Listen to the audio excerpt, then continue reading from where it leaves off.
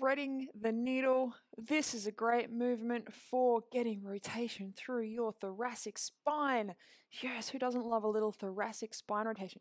It's just your mid-back section turning. It's a fancy way of saying that. We're going to start on hands and knees. You're going to take one hand, doesn't matter which side you start on because you do both.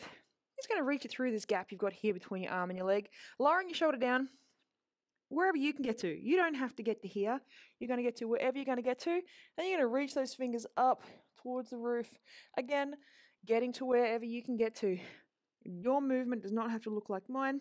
Keeping your hips as high as you can as you reach through though.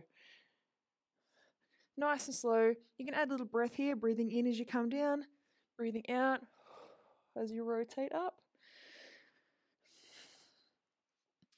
Each side might feel a little bit different. That's okay. It often happens when it comes to rotations of our spine.